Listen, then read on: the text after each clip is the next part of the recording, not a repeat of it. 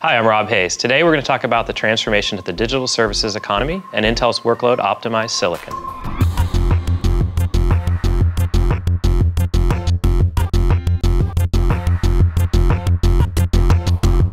To me, the digital services economy is really simple. As every business and service goes online, you need an infrastructure and a data center behind it to be able to service your customers. And it's a variety of different workloads across a number of different industries. For example, you've got analytics where you've got a massive supply chain and you're trying to manage not only your own manufacturing environment and supply, but also supply of vendors. You've got high-performance computing where you might be a digital design firm trying to build cars or airplanes out of simulation. You've also got consumer services where you've got emails or photographs or things like that you're storing for millions of people. So when IT is looking at what is the infrastructure they need to build, they need to think about the workload that they're trying to host. So they have to think about what are the requirements for each of the workloads around throughput, performance, latency, memory capacity, resiliency, scalability, etc. And then they have to pick the right infrastructure for each of those parts of the workload. Intel Workload Optimized Silicon gives IT managers a broad range of choices to allow you to really optimize the solution for the workload that you're delivering. Intel offers over 100 SKUs of processors, starting with our industry-leading Intel Xeon processors, Xeon Phi for high-performance computing, and Atom for small form factors.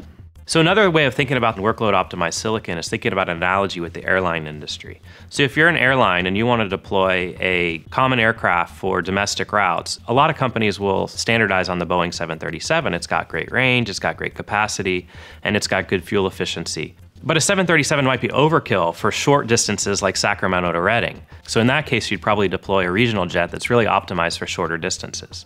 On the other hand, if you're going to go an international route like San Francisco to Tokyo, you're going to need a long-range jet, such as a 747. So when we think about the workload, we think about what is the right system-level solution in order to deliver the best service possible, including CPU, I/O, memory, network, fabric, SSDs, etc., to allow you to build the best configuration you possibly can. The Xeon E5 processor family is our most popular product. It delivers a great balance of performance per watt and dollar. It's a great foundation for a number of different services in the digital services economy. Cloud service providers, high-performance computing, digital design, enterprise users all build a lot of their applications on top of Xeon E5.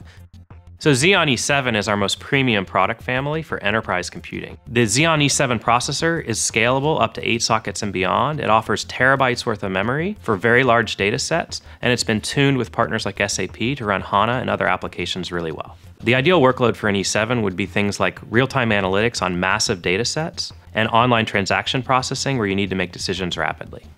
We also offer things like Xeon Phi, which are really optimized for massively parallel high-performance computing that allows you to deliver great results for things like digital design and scientific discovery.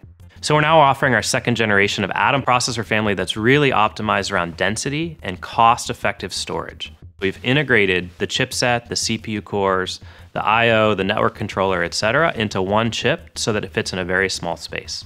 Let's say you're an online service provider who's trying to store massive amounts of photographs. What you really care about is that you can deliver as many disks as you can in the smallest footprint and power possible at a low cost.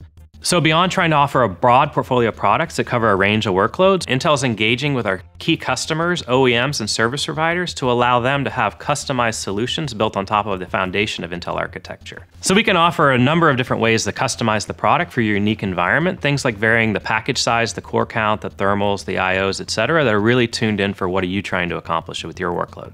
We also offer the opportunity to bring your IP or your logic into an FPGA that sits next to the processor while still being able to take advantage of the standard high volume economics of off-the-shelf CPUs and other silicon. So back to the airplane analogy. Maybe you're an airline that wants to offer premium service to your customers, and so I could, as an airline provider, put in a custom first-class cabin for you on top of the standard airplane.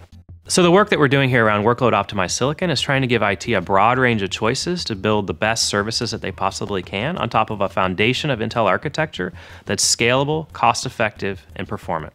By providing workload optimized silicon, Intel's enabling you to deliver your unique services at the lowest cost possible.